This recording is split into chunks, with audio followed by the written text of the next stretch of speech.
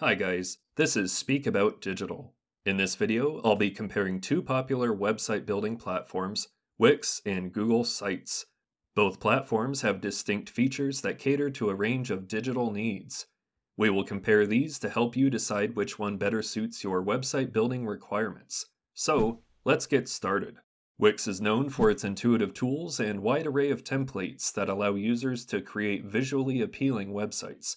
It's a subscription-based service offering more extensive design options and integration capabilities. It also provides various support options, ensuring users can get help when needed. On the other hand, Google Sites, a free product offered by Google, is appreciated for its simplicity and ease of use.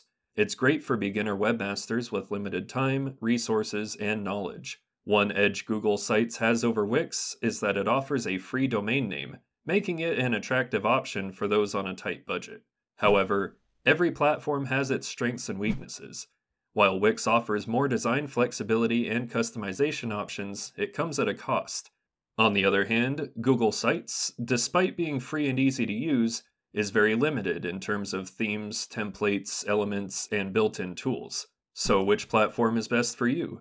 If you're looking for an easy-to-use platform with advanced design capabilities, even if it means paying a subscription fee, Wix could be your go-to option. However, if you're after a basic, cost-effective solution and don't require sophisticated design features, Google Sites might be a better fit. Alright, that's it for this video. I hope you found this comparison useful and learned something new. So, if you found this video helpful, please give it a thumbs up to show your appreciation. If you have any questions or need further assistance, please don't hesitate to comment below. I will do my best to respond to all comments and provide helpful answers. Thanks for watching, and take care.